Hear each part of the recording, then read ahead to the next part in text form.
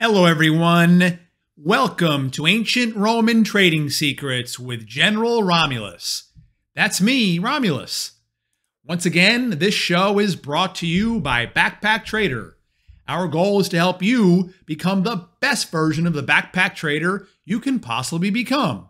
And speaking of backpack tradering, that's right, that's a new term that my partner TJ just came up with. You have got to see this cool picture. Here is TJ just yesterday backpacking through Argentina. And even when he's out there traveling the world, look at that. He's doing some trades and then going off gallivanting around the great city. No, he's not actually backpacking. He doesn't do that anymore. It's more Airbnbs and the nicer hotels of the world. But the concept is the same. It doesn't matter if you want to do your trading literally from a camping tent, from poolside, on the beach, at a fine hotel in Argentina, or on a rail express racing through Europe. We want to help you get to where you want to be with that. Yesterday, I told you we were going to discuss a well-known company, at least of the meme stock trading generation, a company called Sofi. It's a bank. They're targeting their business more toward younger generation of investors and traders and savers and consumers out in the world. And again, the stock was a big favorite, hit an all-time high. That wasn't even the all-time high. You can see way back here, February 2021, 28 bucks a share. That was the same time when all the meme stocks and the SPACs and all these companies hit their all-time highs. And then, well, we know the blood is just continuing to flow just all over the meme stock and SPAC type of a world.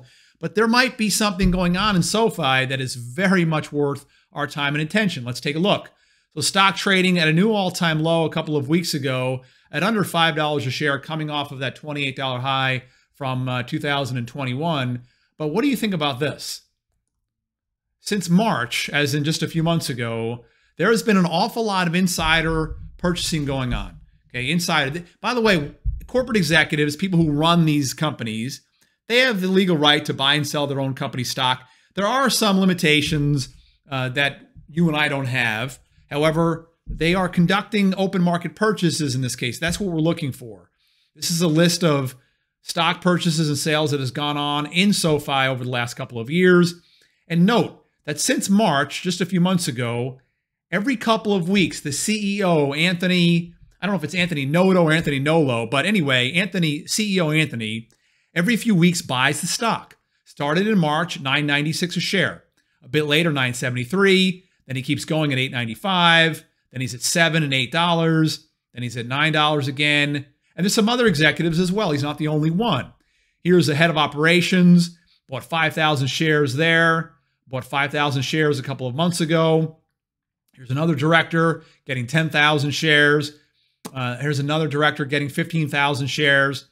When I see this kind of activity, especially concentrating in a stock that has been hammered, whereas there's a lot of insider buying going on. It's not just one person. It's not just one executive. It's spread out maybe a little bit around the C-suite, and they're buying every couple. Something's happening over here. Now, I don't believe that the bear market is over. Okay, let's take the S&P 500. The low that was hit just here back on May 20th, 38.10. I don't believe that's the ultimate low of this bear market. It may be the low for a while. We are rallying right now after all. And sometimes these rallies can last a couple of weeks. You saw over here, this low on March 14th was not exceeded really until all the way back on April 29th. So it was about a month and a half. Something like that could easily be in the works right now. However, between now and the end of September, I do believe that that low of 38.10 will be punctured, and punctured with some strength and vigor. However, SoFi, perhaps it's possible that the stock is bottomed. We see the insider buying going on in here. Now, I wouldn't rush out there and buy the stock aggressively or in any kind of a size just because I see a lot of insiders buying it. Why? Because just like stocks top out at different times, for example, the S&P 500 hit its all-time high right there on January 4th. However, the communication sector topped out on September 2nd. The NASDAQ topped out in the middle of, late November. The Russell 2000 topped out in early November. Stocks top out at different times. They bottom out at different times as well. Go back and look at the dot-com crash. NASDAQ bottomed in late November of 02, S&P Dow a couple of months later in early March of 03. However, Amazon stock bottomed in September, October of 2001, about 13, 14 months before the rest of the NASDAQ and almost a year and a half before the rest of the stock market itself. However, I'm looking to concentrate my firepower and put my capital, not just my actual capital, but also my emotional and mental capital, at the place that can do me the most good and cause me the least amount of angst. Okay, I'm looking to trade and invest successfully with as little emotional and mental stress as possible. It's always there, of course. I mean, anytime you're doing anything that could produce good returns, there's going to be some stresses in the system. However, I'm trying to minimize that as much as I can. And therefore, I want to concentrate my efforts with the larger trend. The larger trend is still down. The stock market is still in a confirmed downtrend, and it will remain that way. Could be weeks, months, could even be a year or two. Okay, this could be coming with us for quite some time. However, Sofi possibly pulls off an Amazon from 2001 and 2, where it bottomed prior to the rest of the stock market. I might say, yes, if someone puts a little bit of money, just a little tiny bit of money into a company like this now, buying alongside all of these insiders, I might say that could make some sense. But don't go any large commitments. Okay, these insiders, their timing could be awful. And that's, by the way, very typical of insider buying activity. Their timing is just not that great. It's a very, very blunt instrument. However, Anthony could be thinking, hey, I don't mind. I have enough money today, but I want to get super rich in 4 or 5 years from now. Well, that's what he could be holding on for.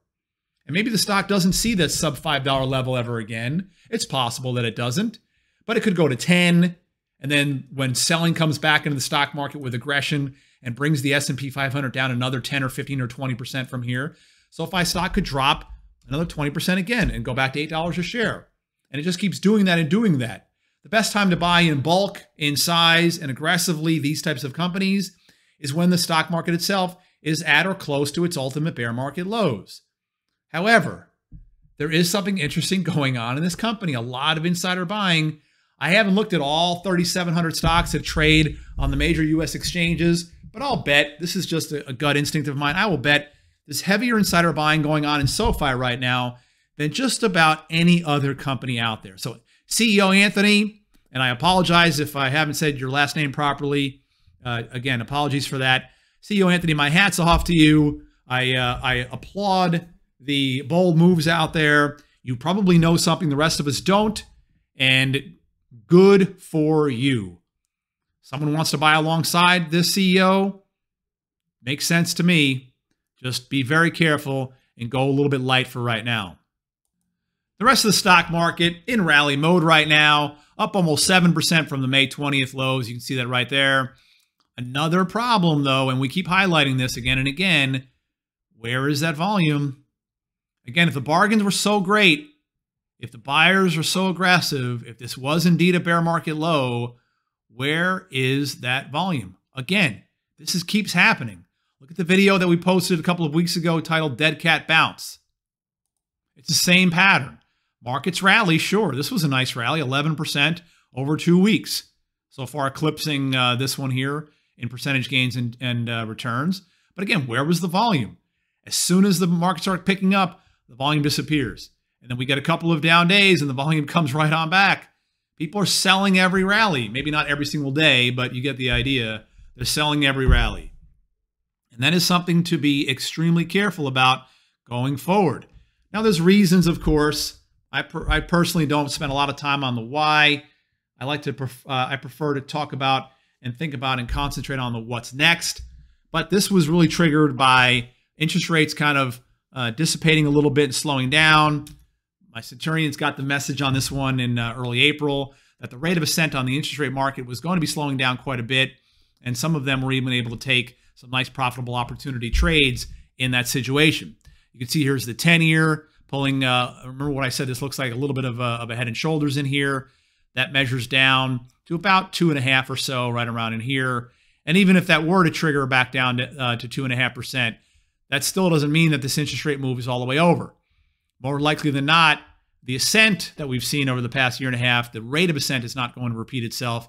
But there's a high probability that between now and the end of this calendar year, the multi-year high of 3.2% will be eclipsed on the upside. So rates still going higher. Just the rate of ascent starts to dramatically slow down. I wanted to read a great note to you that I received from one of my centurions just yesterday. He posted it on our YouTube channel. You can check this one out yourself. Ron and I have been doing business for a bit here. Romulus, thanks for all you do. Been a great run so far. You are the expert that you say you are. Both of my accounts are up over 10% this year. Let's stop right there. He's up over 10% this year. My goodness. Now, Ron has a great job. He's a highly qualified, experienced, and skilled professional. However, Ron, you're up over 10% this year. S&P 500's down about 16%. If you wanted a job on Wall Street, a lot of people would hire you, and they pay you big bucks for that. That is ridiculous, everybody. Absolutely ridiculous. That's ridiculous. Great call on the top, and he feels extremely confident that we'll be spot on when we hit the bottom, whether it's a week, a month, or a year. And he's expressing a great level of patience in there and an understanding of how to really operate in the markets. You can make money. You can make money. By the time he's done with the year, he'll be up 25, 30, 35%, which means he's beating Warren Buffett's numbers, and he's doing it with calm, without a lot of mental and emotional commitment over there. Just fantastic stuff. Okay, well, I live near the city of Indianapolis, which means Memorial Day is our biggest weekend of the year. That's right. The Indianapolis 500 is coming up in a couple of days. There's going to be a lot of parties and festivities and celebrations. I plan on taking part in a couple of those myself. This is the modern version of a chariot race, everybody. You know Ben-Hur, right? As a matter of fact, your old buddy Romulus, I'm hopping on my chariot, heading back to ancient Rome right now. I wish everybody a wonderful start to their the official start to the summer. Enjoy the weekend, and let's see each other in the very near future. I'm going back to ancient Rome. That's all for now.